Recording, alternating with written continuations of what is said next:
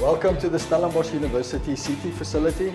We are here to give you a virtual lab tour today to demonstrate all the non-destructive testing and 3D imaging capabilities available to you as a researcher or industry partner from all over the world. Please join me. We're going to demonstrate the non-destructive capability by scanning this Kinder Joy to see what's inside without opening it. The CT scanner facility at Stellenbosch University houses a walk-in cabinet micro CT scanner system for large samples as well as a nano CT scanner for highest resolution when using small samples. The micro CT scanner contains two X-ray tubes, one with a reflection type target and the other with a transmission target. Typical scan times are between 1 hour and 4 hours for this system, depending on resolution and quality requirements. I will be scanning a Mentor suite today so that we can see if there are any interesting features inside. The Nano CT instrument is well suited to small samples, and it is generally suggested that all samples of any material type smaller than 10 mm in diameter be scanned using the Nano CT instrument.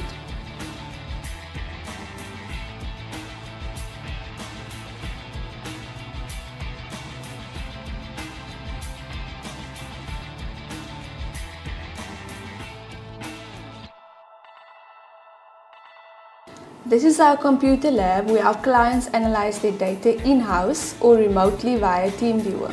Volume Graphics VG Studio Max is our preferred software package, but we also have other 3D visualization software available.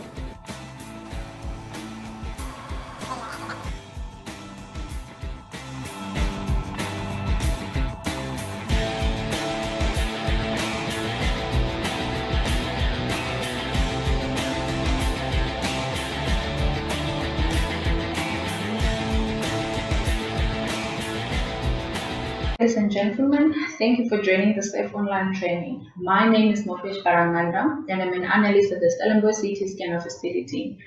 In my presentation today, I will cover the basic introduction into X-ray computed tomography, and I will do so by going through the fundamentals and principle of X-ray inspection, and I will go through the computed tomography scanning procedure that involves sample preparation and mounting, the scanning procedure in the image construction, visualization, and I'll also go through the possible image artifact, and I will end off with the application of CT. So what is X-ray CT? This is an industrial X-ray computed tomography or micro CT that involves high resolution 3D scanning of materials using X-rays.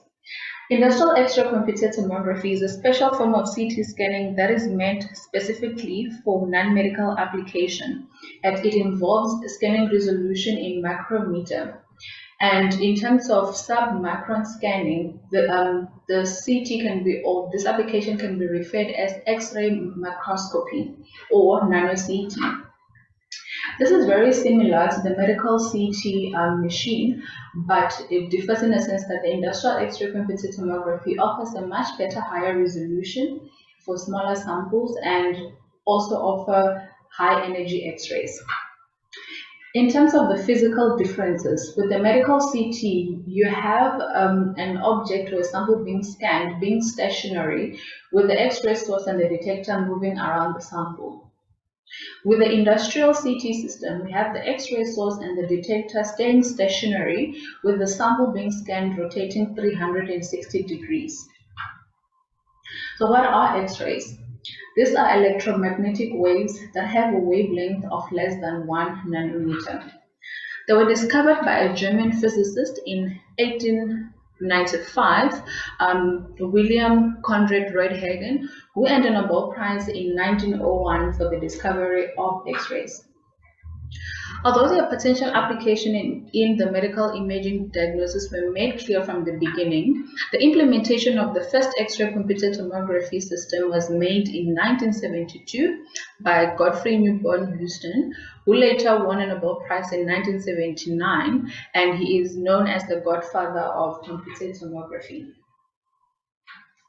The first application in the industrial context dates back to the 1980s in the field of non-destructive testing, where a number of slices were visually inspected for any defects.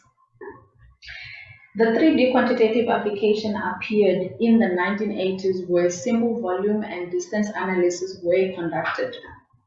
And today, with constant improvement of the hardware and software, CT has become a powerful tool in the non-destructive industry, inspecting samples inside and outside, offering accurate geometrical measurements with a growing application in the field of quality control and assurance. So the physical fundamentals of any CT system consist of an X-ray source where X-rays are generated, and also has the stage where the sample is mounted on and rotating 360 degrees, and the attenuated X-rays being collected by a 2D detector. And also this needs a processing computer where the projection images will later be converted or reconstructed into 3D dataset. This is an example of our macro CT system where we have the reflection type target and the transmission target, and here we have the stage where the sample is mounted, and here we have our flat panel detector. This is our nano CT system that is made for smaller samples, where we have the transmission target that can scan up to voltage of 180 kV, and also this one here scans up to 240 kV. And also here we have the stage and we have the flat panel detector. X-rays are produced in the X-ray source that consists of a voltage supply, a cathode filament, and an anode target, and these are enclosed in a vacuum chamber. The X-rays are produced when electrons that are accumulated on the filament grid are accelerated by voltage towards the anode target. And the sudden stop or interaction with the anode target produces X-rays in a form of bremsstrahlung or characteristic radiation. With the bremsstrahlung, the incoming electrons do not interfere with any electron in the anode target. However, the incoming beam of electrons either stopped or slows down or move around the nucleus. And the change or the decrease in energy is converted or given off as X-rays, or therefore the change in kinetic energy is converted into X-rays. Therefore, the bremsstrahlung is determined by the change in kinetic energy of the electrons. With the characteristic radiation, we have the incoming electron that knocks out an electron in the lower orbital, leaving a blank space in the quantum state that needs to be filled. And in order to conserve the energy that is lost, the electron from a higher orbital will drop down to fill the energy in the lower orbital. And to conserve the energy that it loses, the energy is given off as X-rays. Now, once we have the production of X-rays, they are then given off, or the X-ray source will generate the X-rays, and they are projected through and around the rotating samples.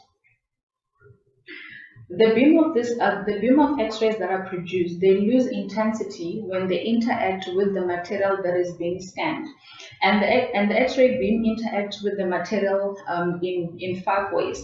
But in this presentation, I will focus on the Compton effect and the photoelectric effect, because this determine the contrast of an image that we see on the detector or in the projection images that we later reconstruct to make 3D dataset. With the Compton effect, the incoming electron injects an electron in the outer orbital, and the X-ray is deflected. And this is recorded as noise, as it records or gives no information. And this phenomenon is dependent on the, or is not dependent on the atomic density of the material, but it is inversely proportional to the X-ray energy, meaning that increase in energy will decrease the Compton effect and as a result decrease the noise. The photoelectric effect is responsible for the generation of contrast of the sample that is being scanned. And in this, with this effect, we have the incoming X-ray that injects an electron in the lower orbital, and it is completely absorbed, and the atom is ionized. The ejected electron is called a photoelectron. And therefore, to gain the stability, the outer shell will, or the outer electron will drop down to fill the inner vacancy, creating low energy characteristic X-ray. The photoelectric effect depends on both the X-ray energy and the density of the material that is being scanned. And with this phenomena, the energy must be equal or greater to the binding energy of the orbital electron. And increase in energy will decrease the photoelectric effect, meaning that if we increase the energy, we will then decrease the contrast that we'll be able to see. The absorption of X-rays depends on the density of the material, or the atomic density of the material, and the thickness. Dense material, as shown in A, will absorb a lot of X-rays and will appear darker on the X-ray detector. And in B, we have a material that has less atomic density, and it will absorb less X-rays as compared to C, and therefore creating a contrast between the two materials. The absorption increases with the density, and in this case we can see that if we have a silica matrix and a tungsten in a sample, the silica will absorb less X-rays as compared to the tungsten, and therefore this peak, or the two peaks, will show us the contrast in the material that we are scanning. This is another example where we have a ball point with the tungsten point, and we have the brass that is made of copper and zinc and the plastic. So in this case, we'll be able to differentiate the contrast between tungsten and brass, because tungsten will absorb a lot more X-rays as compared to the brass, and therefore we can distinguish the two materials. And when we have brass and the plastic will absorb less X-rays compared to the brass, and in this case we will see a contrast in the image that we are scanning. Now that we've covered the fundamental and in principle of X-ray inspection, I will then continue into the computed tomography scanning procedures, starting with the sample preparation and mounting. When it comes to mounting, micro CT requires very little, if any, preparation at all, and usually a sample can be scanned exactly how it's provided. And this is because of the rotating sample design of the industrial CT scanners. It is just important to load the sample correctly to avoid any movement during scanning. And usually the sample mounting involves loading a sample in a low density material, such as the floral foam as seen here, or a PVC pipe. With the nano CT system, we usually load the sample on a glass rod and just make sure that the sample is mounted on a low density material. When it comes to sample size and the resolution, careful selection of the resolution becomes the first major factor affecting the macro CT scanning quality. And when estimating the best possible resolution for a sample of a known dimension, it is important to note that the optimal resolution is a factor 1,000 smaller than the width of the sample. For instance, a sample with a width of 100 millimeters has an optimal resolution of approximately 1,000 microns. This is based on the standard use that we only use 1,000 pixels out of 2,000 available pixels of the detector, and this is to minimize the possible artifacts from the edges. This is due to two reasons. First, the cone beam has a reduced intensity near the edges, and secondly, the cone beam geometry results in a non-ideal reconstruction away from the central slices. And both of these reasons, it is suggested to use only the middle of the detector to minimize the artifact and reduce the contrast near the edges. The overall voxel size of macro CT image is dependent on the magnification and the object size being scanned. This is related to the distance of the sample from the X-ray source and the detector. In this image here, we have the X-ray source, object, and the detector. And in order to achieve a high resolution, the sample needs to be closer to the X-ray source. However, careful consideration needs to be placed that during scanning at a high resolution, when the sample rotates 360 degrees, that it shouldn't hit the X-ray source. In order to get a full sample in the field of view, it needs to be further away from the X-ray source that we can be able to see it in the detector. And in this sense, when it rotates 360 degrees, it still remains in the field of view. And therefore, in this case, we'll be scanning the sample at a lower resolution. However, a higher resolution can be obtainable by moving the sample a little bit closer to the X-ray source, that when we rotate, that the region of interest can still be inside the field of view. When it comes to the X-ray spot size or the focal spot, this is an area on the unknown target that is struck by the electrons emitting X-rays. The focal size is increased by the voltage and the current supply.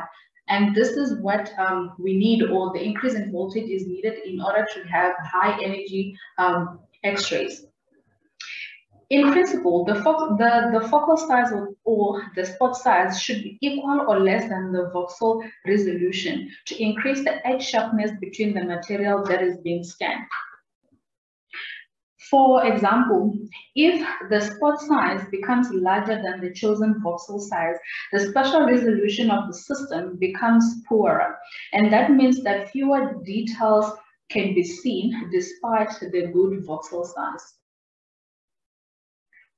When it comes to scan time, a major consideration is the acquisition time of a single projection image. And this differs from system to system due to the detector sensitivity. A typical image acquisition in a walk-in cabinet system with a 16-bit flat panel detector is 500 milliseconds, and this differs from system to system. And to obtain the highest possible scan quality, a full dynamic range of the detector should be used.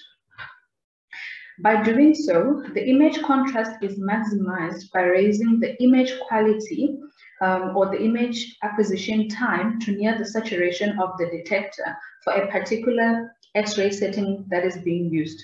If the image acquisition is too low, the resulting contrast will also be low, resulting in grainy imaging in some extreme cases. And in this image, we can see from A to F, we have A that was scanned at 3 minutes and F 4 minutes. And we can see here the quality and the edge sharpness, the quality being Q1 and the sharpness being Q2, that when we increase the image acquisition, the contrast or the quality, the overall quality of the image also increases. To scan parameters, the X-ray voltage highly depends on the type of material and the composition of the sample that is being scanned. The most optical material discrimination is usually obtained by using lower voltages. However, the X-ray penetration values might be too low in the case of dense material and thereby causing noise and artifacts. It is therefore advisable that for biological sample, the range of or the voltage range to be used can be between 30 and 100, and for small rocks and light metals can be 60 to 150 kV. And when scanning large rocks and heavy materials, the voltage can be 60 and 240 kV. Once the sample is loaded and the settings are chosen, the 2D projection images can be acquired. The scanning itself is done automatically with no user interaction. And during the scanning, the beam of X-rays are projected through and around the rotating sample at 360 degrees, and the attenuated X-rays are collected by the 2D detector to create the projection images. After all projection images are obtained, a 3D volume can be reconstructed. The reconstruction involves the mapping of each voxel using the attenuated coefficient data obtained during scanning. The voxels are primitive elements of 3D structures providing information of position and density of the object features. The mapping is done by the Feldkamp filtered back projection algorithm, where each voxel represents a local attenuated coefficient, and during this reconstruction, for each voxel, a gray value is assigned. After reconstruction, the reconstructed dataset can be visualized by volume rendering, and this is typically conducted in a 3D analysis software, and it involves using a user-defined thresholding value or a gray value gradient for a more advanced surface determination. The thresholding determines the boundary between the object and the air so that a surface can be assigned to the scanned object.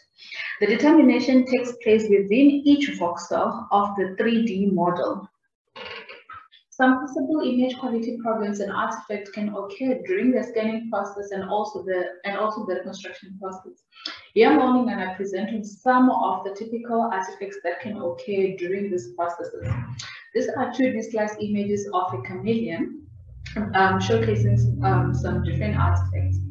At A, the sample was scanned with a dense material causing some streaky artifact resulting in a low image quality scan. At B, the sample was scanned with too low voltage, causing some bright variation around the dense object in the image. At C, the sample was scanned with too high voltage, resulting in poor contrast between the materials. D is a typical example of some wrong settings that can be chosen or that can be selected during the reconstruction software or the reconstruction process.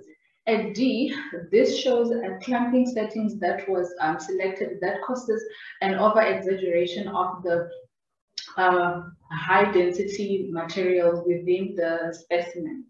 And then at E, this is an incorrect offset correction number that was used during the reconstruction process, which will result in a very blurry image. And then the last one at F, this is an almost perfect scan. However, it shows some of the double edges or some double line, which shows that the specimen actually moved during scanning, resulting in some double lines or blurry lines that could not be corrected during the reconstruction process. In terms of application, CT is applied in a wide variety of fields, and in this presentation, I will outline some of the applications that we have done here at the Stellenbosch CT Scanner facility. Do enjoy the video, and I'll be available after the video for any possible questions that you have. Enjoy.